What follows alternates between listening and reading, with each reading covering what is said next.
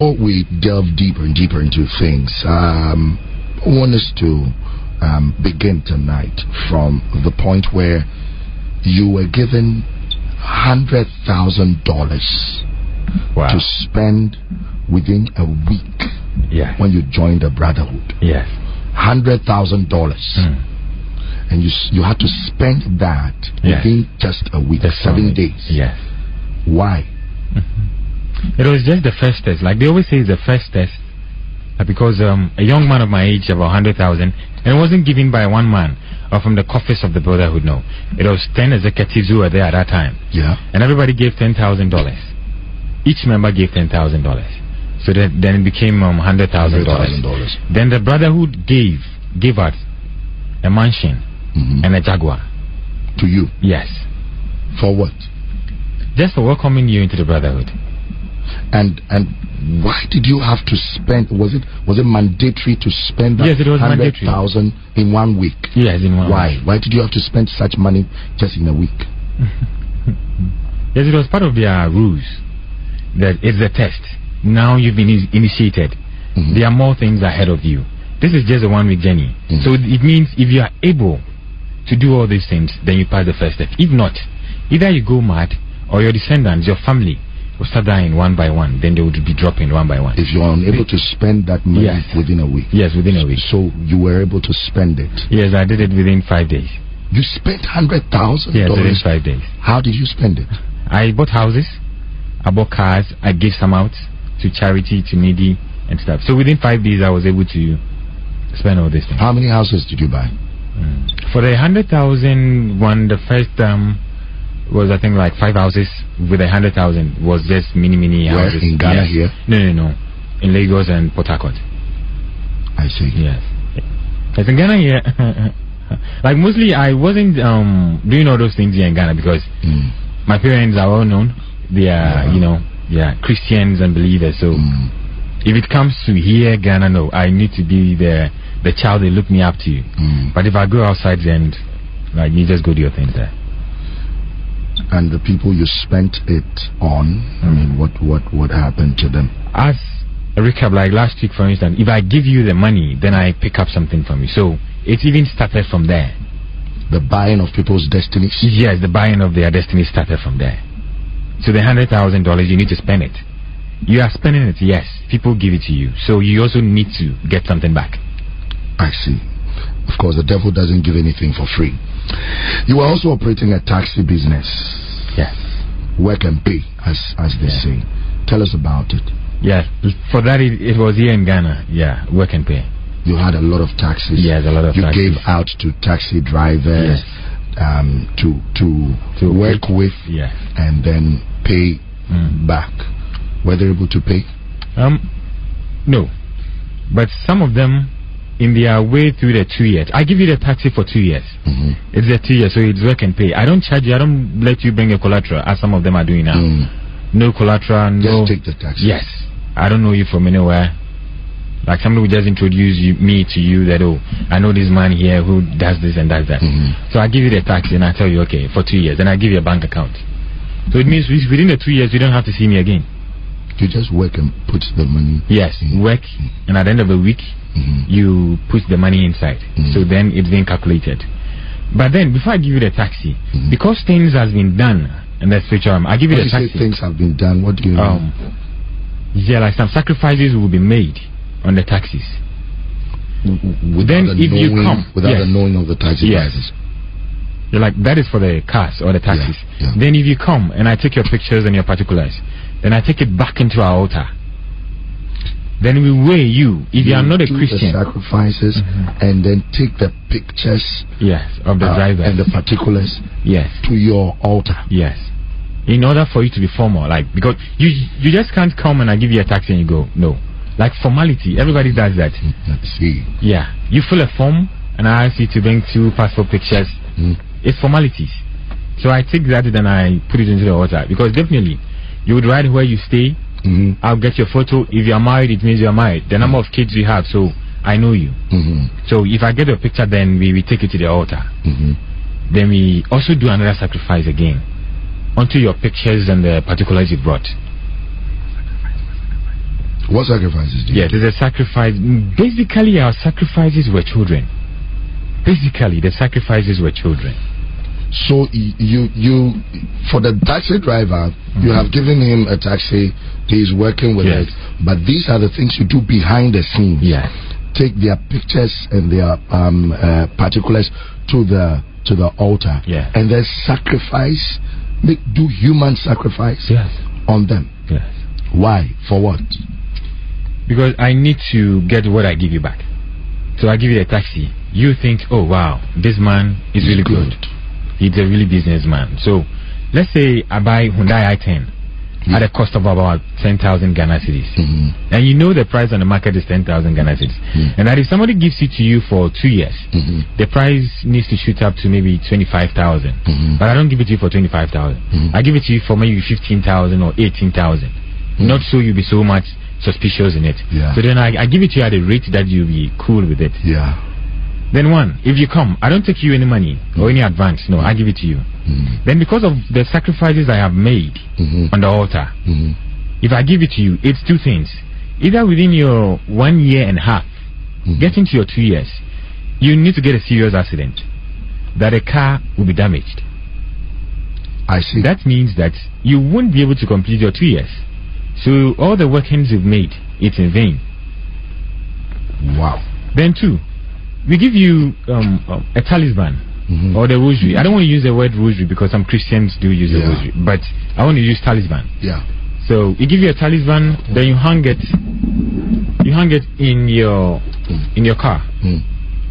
So if you hang it in your car, that talisman, I need to give it to you. So I will tell you, because I'm a Christian, I need to give that to you. So I give you the talisman. Everything has been linked up with it. So what anybody who's with the talisman, they hang it in the car? Yes, they just hang it in the car as if they are Christians or Muslims or believers or something.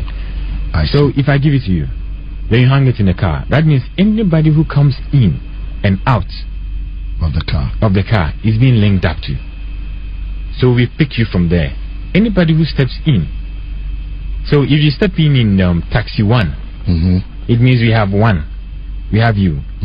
Because you've been linked to it. We get you, we get your particulars.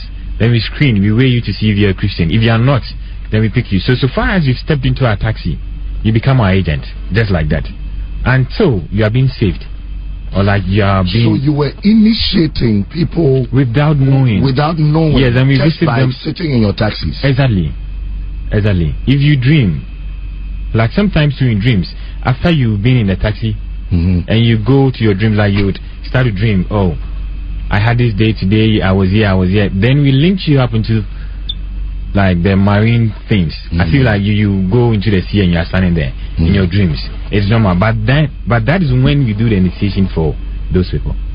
So people sit in the taxis, you initiate them, you connect them to the altars by virtue of their spiritual weight. Exactly. And then the initiation is done through dreams. They have funny dreams, and that's how they're initiated. So what happens to people who get initiated like that? Some don't get married, especially like the women, for instance. Never get married? No. You would never get married. If you are fortunate to get married, then children would never come. You'll be barren.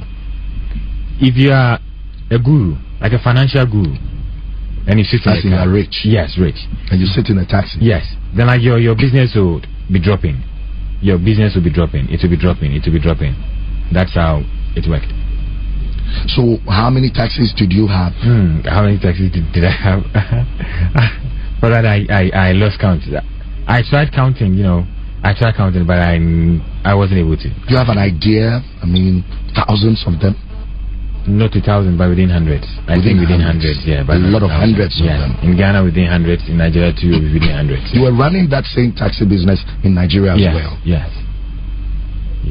Even in Cameroon. Like we started in Cameroon, but it wasn't so much there than like Ghana and Nigeria. I see. Yeah. So,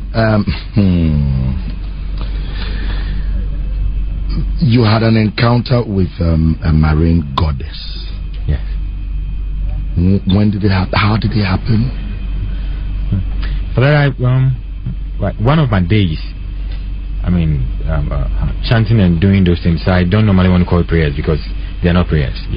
Calling the spirits to come into my room So yes, and she came, and she told me, excuse my language because she I know came physically. Yeah, physically. Yes, and she came, and she told me she wanted to have an intercourse with me.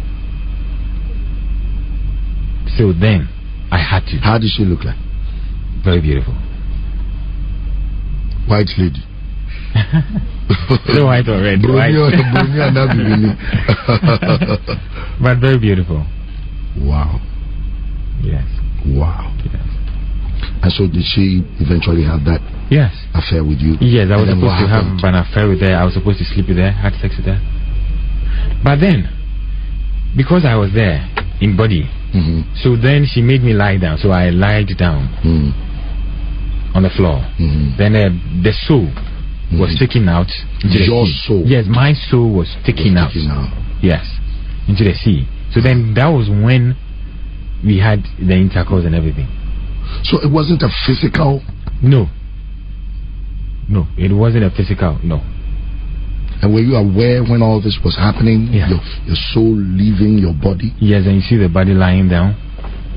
And you had that is a case that if you are not lucky and somebody comes to touch you or just shifts your body, then you don't come back into your normal being again.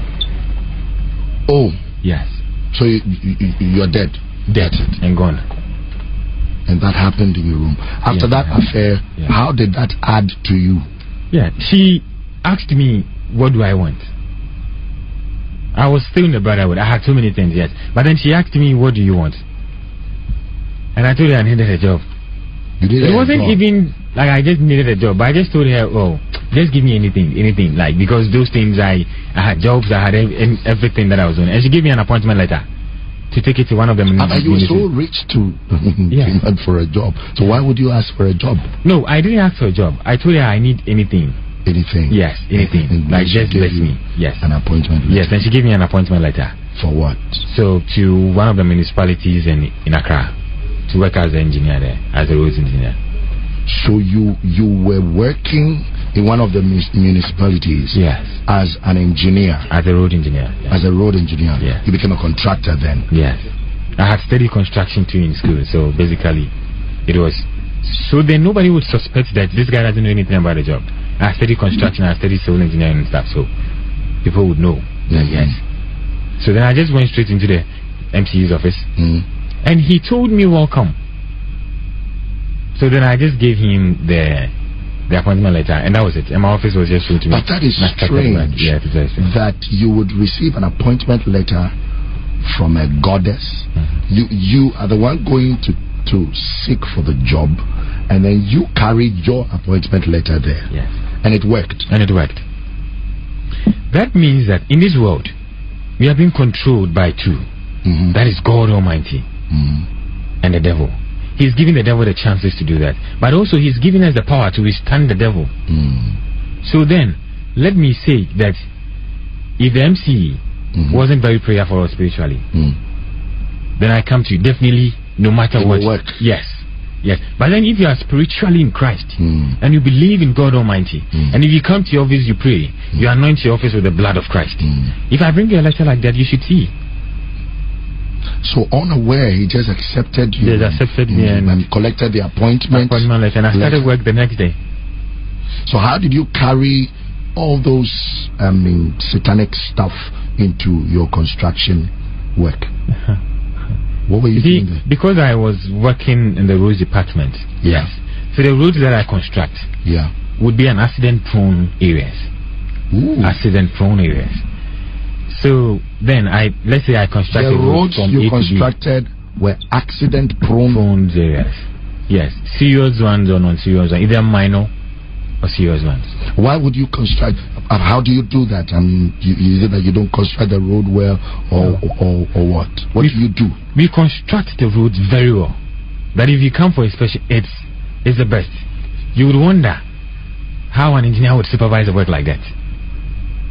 We would make you know we are working. The contract sum you give to us is not what we used to work.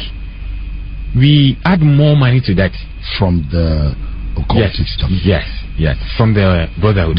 Yes, we would add more money to that, and we construct the road to the best specification you can ever have. But that road would be an kill a lot of people. Yes, Yes. How do you cause accidents on the roads? How do we cause accidents on the road? We sometimes during those days we do it once a week or twice a week. So if we are on our meeting, we're having a meeting there because we have a monitor. So then we say, okay, you had a monitoring system. Yes, we had a monitoring system. I had one in my room, monitoring the roads you had constructed. Yes. Every road was being monitored. So then, if we know a bus is coming from A to B, then we watched. Some buses are there. There are pastors who preach. Some pastors just preach for their stomach. So we see you pastor preaching for your stomach, then we are happy. Then we use you the pastor preaching. As what? As a distraction? Yes. The driver gets distracted by that? Not only the driver, but then the passengers. Somebody would want to pray whilst on a journey. But because there is a pastor preaching, their attention is being drifted to the pastor who is preaching. But then everything the pastor is just saying, it's just from the mouth. So it's useless. It's not powerful. Then you, the Christian there, you won't meditate, you won't pray. Then you'd want to listen to the word. But the word coming is not good. So then either we cause a car accident. Like, let me use a car accident. Yes. A car accident is one. There will be bloodshed. If not, your tire will need to go, then you crash. So you can crash. There will be minor injuries in the car, but there will be no death. So far as you get the blood, you get it. Like so far as you waste your time. So now your time to go and work for Christ is being wasted. Your time to go to work or like to go get money or finance it is being wasted. So then all those things come to us. So you do that to get blood, one, to keep your stuff running, and then you also were doing that to sort of inhibit the work of God from going on. What happens if Christians are in a car that travel on that road and they are very, they're spiritually sound, they're true Christians? What happens? Like, I'm a believer. We've I had sit in such a car. So many encounters with that too. Yes. Christians and believers. Tell us about some they come and encounters. Like on their way, they always pray, like they meditate and they pray. Yes. Then if we want to cause that, if we just throw something or like a projection, it goes. Then it comes as a form of U-turn. I don't know how to explain that. As if the arrow or everything we've projected is going to hit them, but it doesn't. Then it's been blocked. Then it returns back to us. So if it returns, this thing very well. You when there is a strong believer in the car, the person has sat in the car, has prayed, and is plying those roads. You still go ahead to throw a weapon. But what you throw comes back. It doesn't hit the car. No. It won't hit the car just because of just one person. Just one person in the bus can save the whole people. So then if it comes back, because we see it in the monitor, and because I have always been monitoring, I see it first. I dodge, then it hits those members who are there. Because if I go down, the whole kingdom goes down. So then I don't have to go down. So I see it coming. Then at times, one time it hits one of the members, and what happens to the member? Like just get hurt for some few months. Then you recover. Yes, and like you recover. I remember, like there was an encounter. I got hit.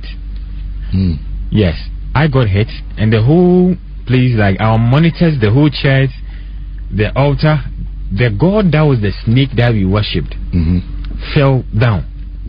Yes, fell down, and I was severely punished, and I had to bring 10 within a week. 10 sacrifices within a week. Sacrifices of what? Of children within a week. And you got 10 within children. 7 days. I got 10, and I added one. You added one more child. Yes. Like that was a kind of challenge that after I got to Christ, I really understood that. Yes. How often do we sow seed? Yes. If you are sowing the seed, let's say there's a harvest, and you want to give like 1,000 cedis. Yes. But then you put a challenge to God. God, this is the only money that I have. When I go home, there's nothing for me. Then you put a challenge to God, and I'm putting a challenge to you. I'm giving you my all. So if in the satanic world people would sacrifice like that and get results, then it means that we Christians are sleeping. Really, really, really sleeping. I see. You said quite a number of businesses. Yes. Apart from the taxi work and pay thing that you were using as a tool, there were other businesses that you set up. Yeah. What are some of those businesses? I had estates. Yeah. We had financial services. Churches. Church. I had a church. You had a church? Yes. You set up a church? Yes. In Ghana? No. In Nigeria? Yes. Let's start from your estate. What happened to people who lived in your houses? Yes. The houses. Because we worked there, so then we just put our God. Yes. Like we set a God there as a runabout. In the runabout. Most of the estates is like you go there is a runabout. Yes. So then no matter what you do, if you go in through the right, you'd come out through the left. So no matter what, you need to go round. Yeah. That means you going round, you are bound to that thing that is there. But you don't see that. Then before we build, we project that, okay, this person that is coming here financially should go down, or within a period of years, let's say it's 10 years or 5 years, your first shaft goes. Like yesterday, if you're married, then your marriage begins to break down. Then the things that you think you should go up, it doesn't go up. Your business drops. Then that will bring a confusion between you and your wife. Then the purpose God has for you is being destroyed. Now your church going becomes dormant. You don't go to church, you don't pray. Then we get you because it's our estate. And that happened to... It happened. What if a strong believer comes to live in your house? For all the years that I was in, before you come, like before we accept you inside, it needs to get to my table. Yeah. And before it gets to my table, I would already know your particulars. I get your particulars, I screen. If I know you are powerful, I don't want anything to happen to us, so then I don't. So you were able to weigh people's spiritual weight? Yes, you weigh them. And I want to buy the house. Why would you say you won't sell the house to me? It's been bought. You say it's been bought? Yeah, it's been bought. We're on the next phase. When it's ready, we call you. And you never make that call? Yes, and we never make that call. Right then. So, what about the you had a financial institution, a microfinance? Yes, savings and loans. Savings and loans. Yes. How did you operate that? Savings and loans. Normally we go there for help. That our businesses are going down, so we go there for The money we give you is from our camp. So then we give you the money. You inject it into your business. It will work out for like a month or two. Then the business drops. Boom. Down. You'll still come back to us. Maybe you've not been able to complete your loan agreement. We won't force you. We won't send police and guards to you. No. We would give you another one. We would show you we care. So then we would give you another loan. But this time one not as high as you wanted. So low. Then we will tell you, oh, we have experts, we have expertise. Let's come and help you in your business. Then we come. Then we help you grow for like 6 months. Then you finish paying all. So as soon as we leave, the business will go down again. So you would always run to us. So the money we inject into your business, it always comes back to us. Then you go down. Then you are always indebted to us. So then, this is the case that if you're always indebted to us and you think that the money is going so much, either you run from where you are, that means you can't go to church. Your Christian life would go down. If you don't take care, you would feel that the whole world is against you. Suicide. You do suicide. Wow. Yes. So, basically, like, that was how it was. I give you money, you are not being able to pay, your business goes down, everything just goes down the drain. Then you move into your village, then we follow you there to your village. You follow the people up? Yes. Why? Yes, we follow you there until your life becomes miserable. You have already stolen. The devil comes to steal, to kill. You have already stolen, killed, but you still continue to destroy. Yes. Yeah. They just want to see your life being miserable. If the man is miserable, the whole house definitely is miserable. It's miserable. Exactly. I would always want to know the flip side of it. What happens if a believer walks into your office and says, I want a loan? Our money doesn't come back. When they come for the money, yes, our money doesn't come back. Yes. Some believers come for money. Oh, I need the money to clear my goods, I need the money for this business, I need the money. We give it to them. And as soon as we give it to them, they say, Lord, we soak this money into the blood of Jesus Christ. Whatever I do with it, let it work and flourish. That's all. So now, if you are coming to pay, we tell you, oh boss, you work with it. If you want to bring the money back to us, we won't accept it. We tell, oh boss, you work. I took a loan from you. Yes. I'm a believer. Yes. I'm coming to pay the loan. It was a loan. Yes, it was Why a loan. won't you collect the loan? We want you to inject it into your business. It is part of our core values. Is to make sure you survive, like you grow in business. So you bring in as a man, oh boss, you use it to work. Continue working. Okay. Oh, okay, my people, please, I'm okay now. Then we'll tell you, why don't you open another branch? Set up a new branch. It's going to work. Because, and you bring us more clients. So if you are not being able to get to you, we would get to your friends who are not Christians that you introduce to us. Smart. Yeah. I see. So that's how you operated the financial institution. Yes. And you wanted to move into a bank. You wanted to move into a bank? Yes. And now I realize the bank is here in Ghana. The bank is here in Ghana. Yes. And they added they've added something to the name. But yes. For security reasons, not. And the bank is really operating in Ghana. And also, what's the bank's mission? It's the same thing. The same idea you were running the financial, the micro. Does that microfinance still operate? For that, I have never had any call again. I have never had any call from any of the businesses that but there's anything. Nobody has called me. Yes, and we visited one of the offices. Ever since you left the account. Yes. I've never had. So you can't really tell if they are still in business. Yeah, like we visited one of the offices. Yeah. It was at Kwashima. Yeah, like let me just mention where it was. Yes, it was at Kwashima. Yeah, we visited there this Thursday, and we went there, and the whole place was scattered. And there was nothing there. The office was scattered. Yes, everything was scattered.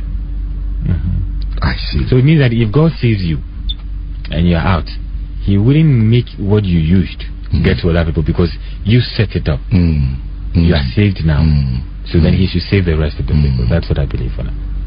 Now, when you sit down and you think, before I continue, when you sit down and you think about all these things that you have done, what comes to mind? How do you feel? How do I feel? How do I really feel? You know? I feel sorry for myself. Sometimes I feel pity. And why should I do all those things to Christians, to believers, to people that God created? Then if I come back into my senses and I pray, God, whoever I damaged or whoever I caused pain, because you've been able to save me, save them. Save them. So then always every prayer I pray, I make sure God remembers them. Financial institution, the brotherhood set that up. I mean, were there any other? Now the bank, the bank is in Ghana. The church, you had a church. Yeah. The church, there was a church. Where was the church? The church was in Nigeria. It was in Nigeria. Yes. States withheld. Of course. Yes. And there was a preacher man who always preached in the market. So, because I wasn't fully based in Nigeria, so then I wouldn't go as a pastor, no. So then I set up the church. Done all my sacrifices, and I know that as soon as it's commissioned and we are starting, people will come. Then I go to the market where the pastors are there and they preach. And they preach. Then I go there, I weigh them, I see this man, it's only for the stomach. Then I pick you up. Oga, I mean get church. Big when I come help me now. So then he will come. When he comes, then I'll give you employ the pastor. Yes, I would employ the pastor, and I'll tell you. Let's use maybe Tuesday as an anointing service. And every anointing service is the suit you need to wear. So I'll give you 3 suits. The devil always has calculations. 3 to 7 to 21. Yeah. Yes. So then it's like... They're all prophetic numbers. Wow. Yes. So like then I'll tell you, this is the suit you'd use for the anointing service. So anytime you wear that suit, if somebody needs a child, you get it. If somebody needs a breakthrough, the breakthrough. Just by wearing that suit during the anointing service. Yes. Yes, during the anointing service, and you come and you preach. Because that suit, I wouldn't use ordain. I don't want to use ordain because ordain is from heaven, it's from God. Yes. But then that suit has been used for something else. So if you come, the suit you are wearing, is what is doing the work, not you. Because you are just an empty vessel. As empty as we are, God uses us.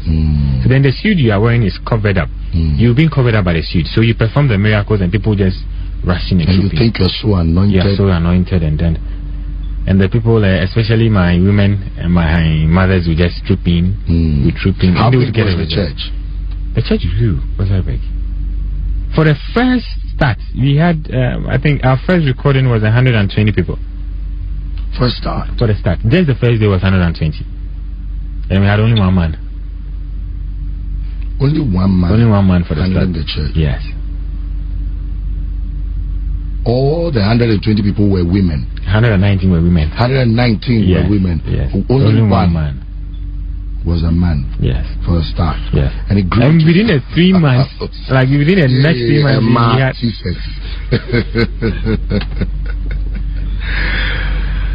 And how fast did the church grow? It is growing.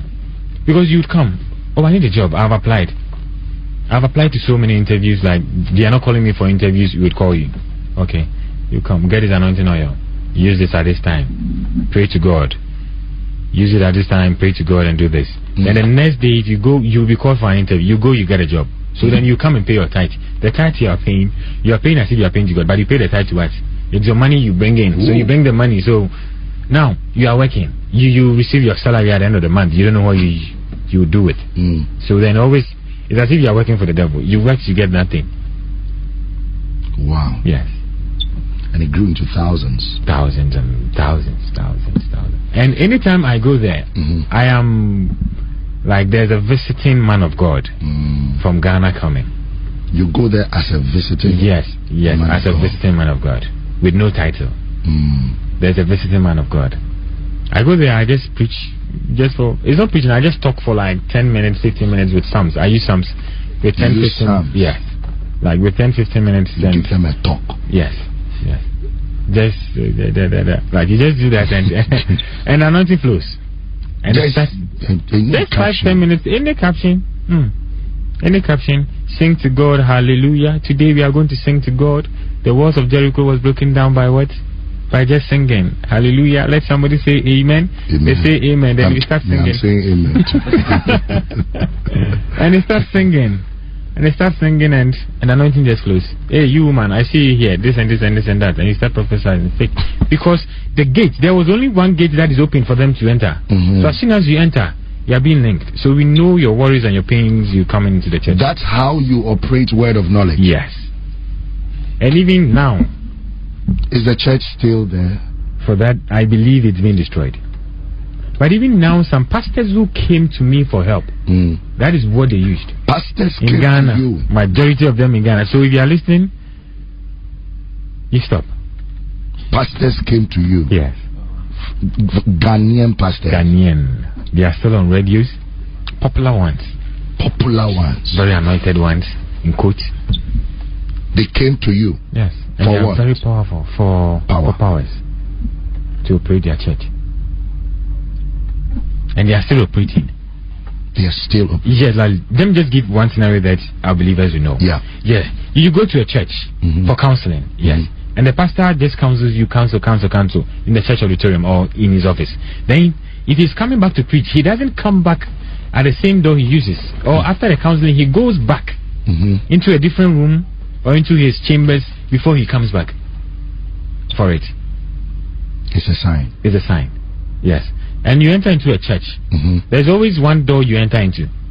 They will tell you, you are late, so just go through this door. You are late, go through this door. You are late, go through this door. It's also a sign. Yes. And anytime a pastor wants to perform a miracle or a prophecy, they use certain words. Yes, they use certain words. And for security reasons, let me just go into the words. Yeah, but I mean, these are clues. I think that the people have to be educated. These are clues that people should watch out for. I mean,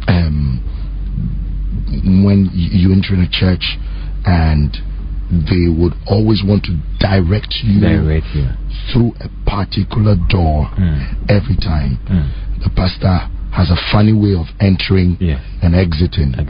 It's a clue.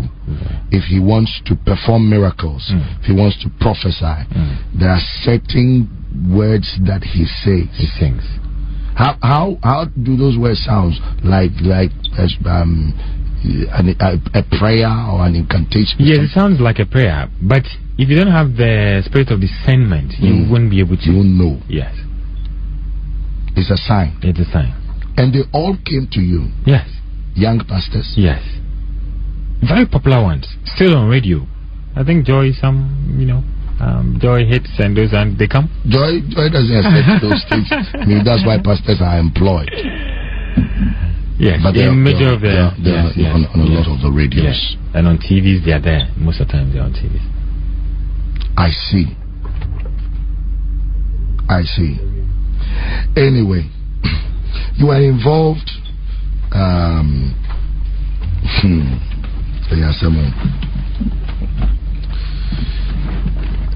Before we take text messages, there's something very important I want to ask you. You were manufacturing makeups.